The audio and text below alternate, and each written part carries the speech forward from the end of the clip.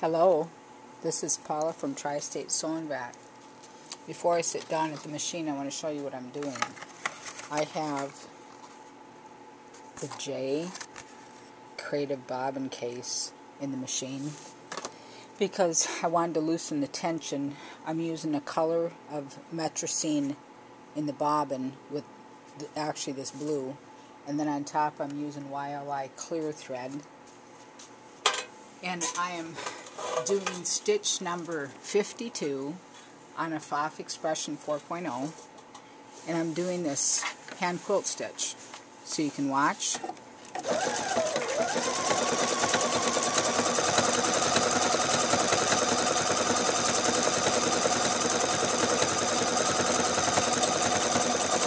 then I'm going to use the cutter at the end there. I'll do a few more of these so you can see a little bit. Okay, now I'm going to turn this way with it because I have one right here I'm going to do. I actually have it's called a, okay, I'll show you the picture. It's this foot right here. It's the narrow edge foot. We actually use it for stitch in the ditch, and that's what I'm using right now. I'm running it down the center, the ditch here, but I've moved my needle over, all the way over to the right, and you can do that with this foot, to get beside, so I'm doing like a 1/4 inch beside the ditch. I'm Paula from Tri-State Sewing Vac. I can't remember if I said that. Anyway, at the end here I'm using a cutter to cut that off. I think I'll do one more place for you to see. I'm making a cross. This is supposed to look like maybe I should just show you. Stained glass is what I was going to say. This is actually the picture of it, but that's kind of close up with the camera there. Anyway, I found a free pattern online, and I decided this would be fun to do for a project. So I'm just quilting it now. And I'm going to go stitch the ditch here, but 1/4 inch from the edge like I did earlier. And now there's something else I can show you in the corner here. That when I get up about 1/4 inch from the edge. Okay, now I'm going to turn it. I think maybe a little premature. Let me do. Okay, this will be it now. So it'll come forward one time, and then I have the needle button on so it'll stop down in the fabric so I can pivot and turn because it lifts a little bit then. Now before I start to sew again, I'm going to push the pattern restart so it won't take a stitch back.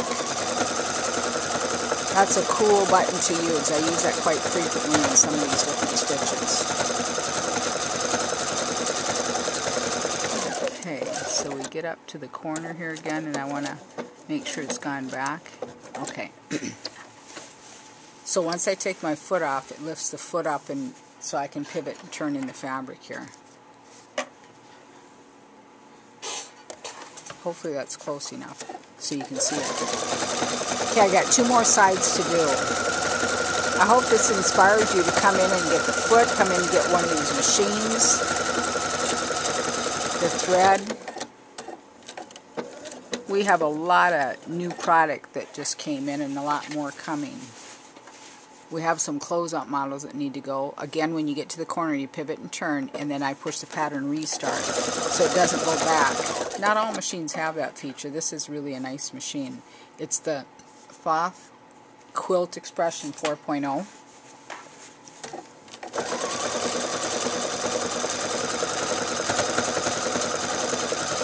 And I forgot to mention, I've also got the IDT, the dual feed engaged in the back here. So it's precise feeding. Nothing sews like a Pfaff.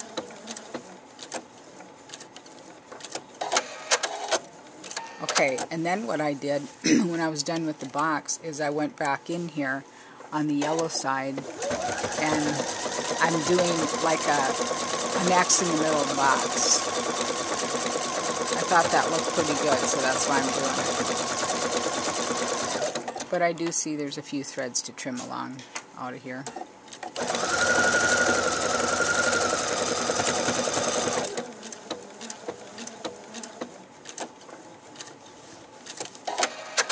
And one more time here. I'm just going to go and do it over here now. You want to keep that thread in the crack of the foot there, in the back.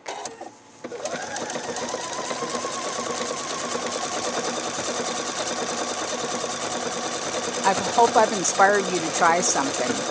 These machines are awesome, and with the purchase we give you a lifetime of free instruction or tips or hints that will help you along the way. So this is Paula from Tri-State Sewing Back. I thank you so much for watching me. See you soon. Bye.